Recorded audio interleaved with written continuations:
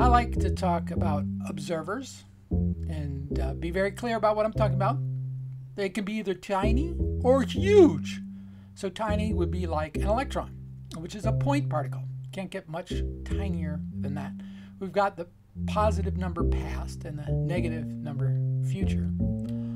Or you could go like really big, galaxies, because they observe their local galactic clusters and all that kind of stuff, and you can do math on that. Now, both of these have a here, now. Now being the first number, here being the other three. And we know the math. 0 plus 0 equals 0. 0 times 0 is 0. And that means that every observer is stuck at here, now. And I call this my inverse Mach principle. I think observers are the key. All right, so complex numbers, used all the time in quantum mechanics. It's got a real imaginary, but what does it physically mean? Well, with space-time numbers, which is a slight generalization, aka quaternions, I know what that means. Time, there's one of them, and it's a real number. And there are 3 space terms. Now, it's well known that Einstein had all kinds of issues with quantum mechanics, so we're going to make him the observer and give him a little magnifying glass here. He's in a light cone, which is actually very comfortable in, because light cones have to do with causality. We got the past there as a positive number. We got here now. And we've got the future, which is a negative number, at least according to me. We're going to give him a nice big plane to do his experiments. And over here he digs a trench, does the whole trench thing. And we'll just say that's at 0, 1, 0, 0. 0, that first one means it's now at location 1. And now we put another trench in at a different location, 0, 0, 1, 0. We got an orange tabby cat. We got a red cat. But these are going to be part of our experiment, so we have to put them in the trenches. So the red cat goes in that one, and the orange one goes over here. Cool. Oh, yeah. I got to put in the explosives. All right? I'm sorry. It's the way it goes. So we're going to count down or count up. Let's see. And 1, 2, 3. Oh, 60. I counted really quickly. Now, this is Einstein. We send photons as quickly as we can. Green ones for living, red ones for dead. Oh, that was green. Good. And both lived. That is cool. So if we square this 0, 1, 0, 0, we get -1. Einstein gets it in the future 1 minute, 1 unit later. Okay, so we're going to repeat the experiment.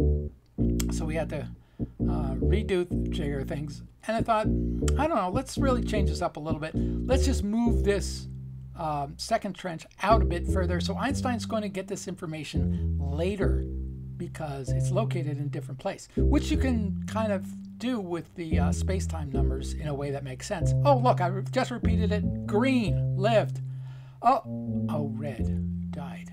I'm sorry to report that, but it's an experiment. So there's the RIP. And so there's this notation they use in professional circles. It's called bracket notation. And we just know that you do this enough times, it comes out to a half. So after Einstein knew one of them was red, lived, it would be that and the bracket notation. And then once we knew both pieces of information, well, we know both pieces of information, so it's not a big deal. And what I like to say is that's 2 state dimensions versus 4 space-time dimensions. That's Schrödinger's cat. So we're going to think about what Einstein could say in detail about wave functions for the Schrödinger cat experiment. So as usual, we draw him here, and he wants detail. So of course he's got to have a magnifying glass. But he's concerned with causality, and anytime you're concerned with causality, you got to draw a light cone. So we're doing that here.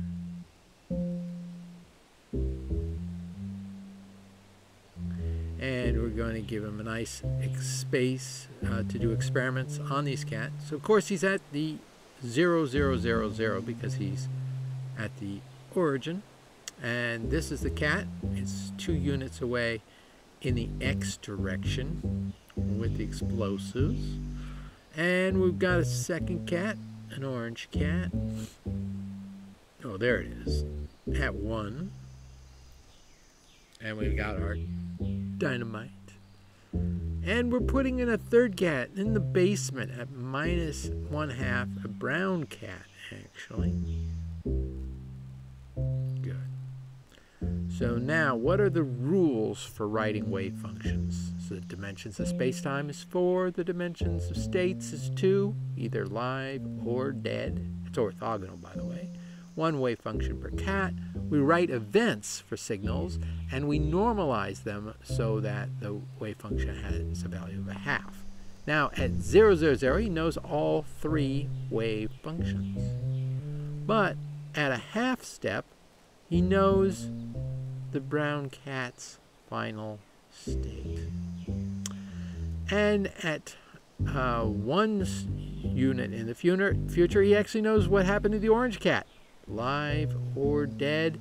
And of course, at -2, he knows all 3 results. Good. But let's see actual wave functions. So we write it as 2 states. That's live and not dead, and not live and dead. And for the orange cat, different normalization factor because the signal's at a different place. Again, different normalization for the brown cat. But it could be any of those things. Space-time numbers, aka quaternions. We've got 2 states, 3 wave functions, but the total wave function is all 3 of them.